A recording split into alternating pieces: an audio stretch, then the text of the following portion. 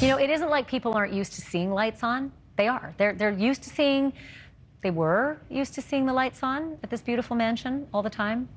Gorgeous. I mean, it's in Detroit, multi-million-dollar mansion, meticulous grounds.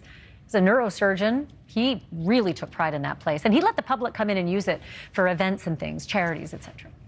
But look closely at that picture. Look at the top, the attic light that's on. This is the part that's a bit weird, because the neurosurgeon who lived there was murdered 2 months ago, and his body was dragged face down up to that attic, that very spot where that light is on.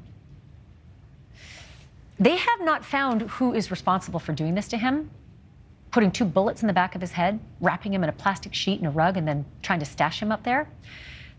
The family wanted to put the lights on in the home to honor the beauty of the home and remind people that we're still looking for a killer here.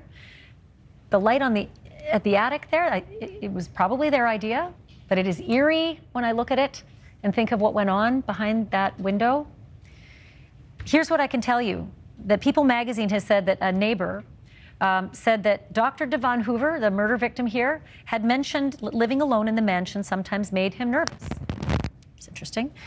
His sisters, Lila and Lori, have been frustrated with the slow progress towards finding who did this. And so they are now putting together a GoFundMe to get a $20,000 reward for information leading to the person who did it, who dragged him to that light up in the attic.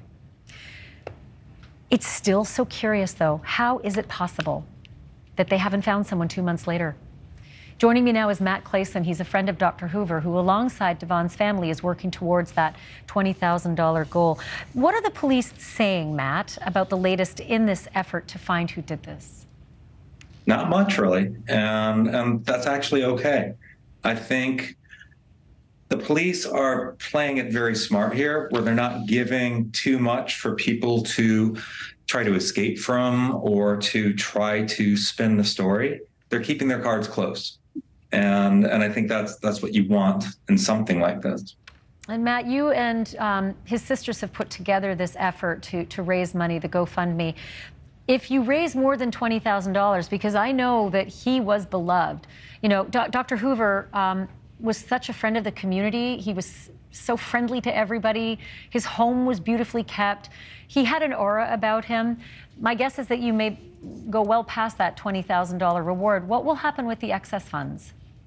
So the excess gets split between 2 organizations that were very close to Dr. Hoover's heart, one which is the Michigan Opera Theater, Detroit Opera House.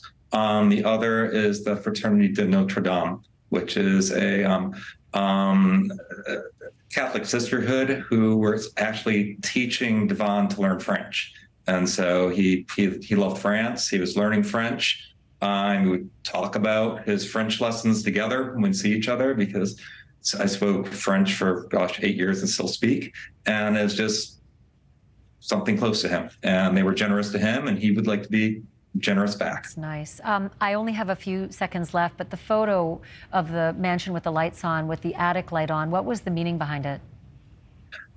I would assume, and this is just me guessing, it's that his light is still with us and still present. And you know, he was very proud of his house, very proud of Detroit, a fierce Detroiter who brought light to everything and everyone he touched. Someone who was not afraid. I don't know where that kind of came from, that line of him being afraid. In the 15 years that I've known him, he's never once talked about being scared of being in the city. Rather, it's been, how can I bring light to those around me, Matt, those who are my friends and those who I treat. Thank you for this. I have to wrap it there. Thank you for watching. Go to newsnationnow.com to find NewsNation on your television provider. And don't forget to click the red subscribe button below to get more of NewsNation's fact-driven, unbiased coverage.